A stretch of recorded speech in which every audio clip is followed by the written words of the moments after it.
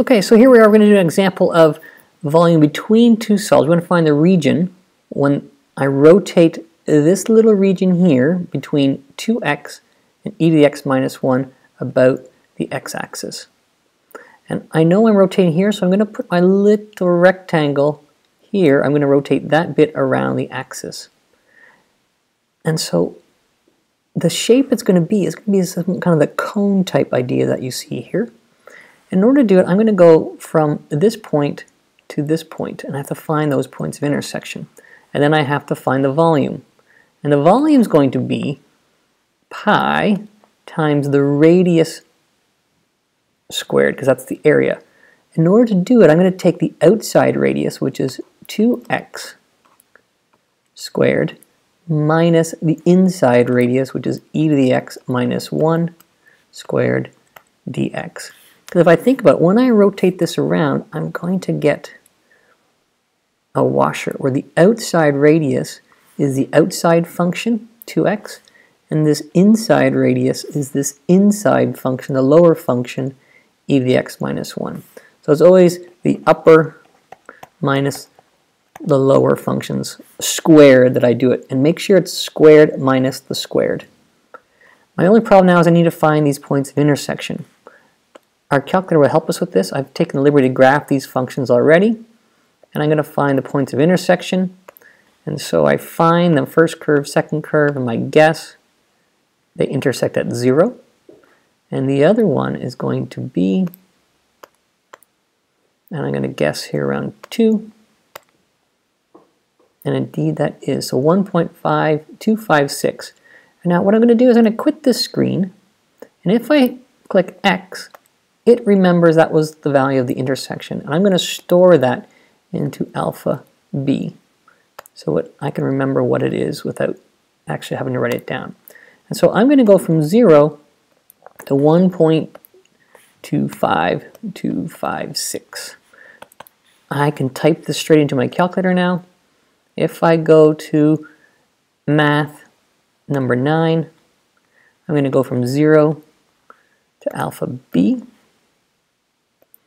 And, oh, I'm going to put pi in here first. I'm going to insert pi. And now I'm going to do my top function. If I look at my functions, is y1. So I'm going to go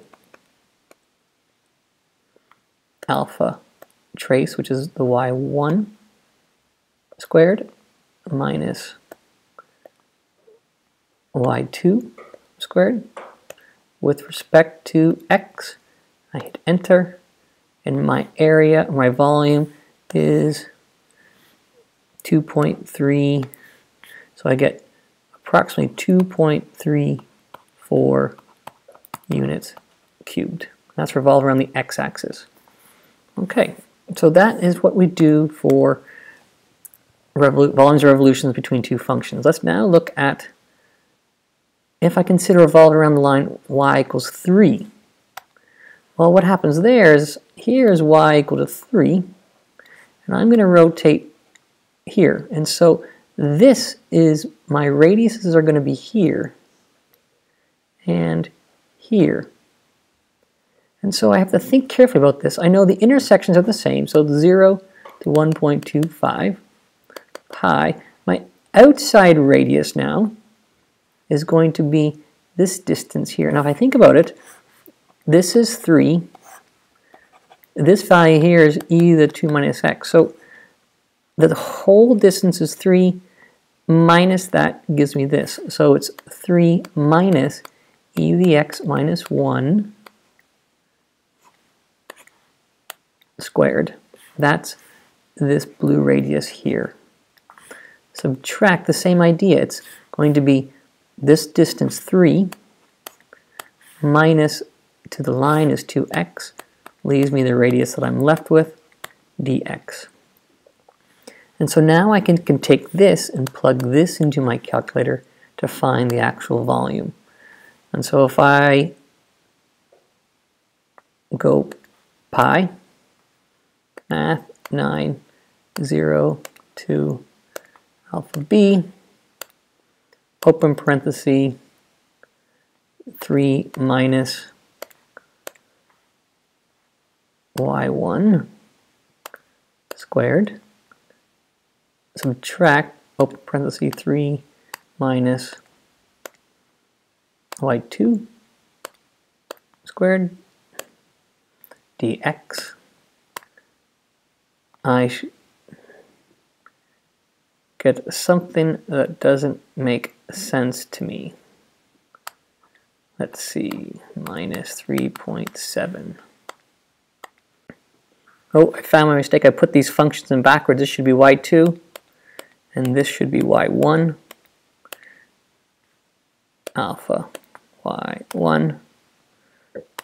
Enter, and my volume will be 3.74, and that is a positive volume of revolution. And so when we are revolving around horizontal lines, we have our little rectangles that are perpendicular to that line, and it's dx's.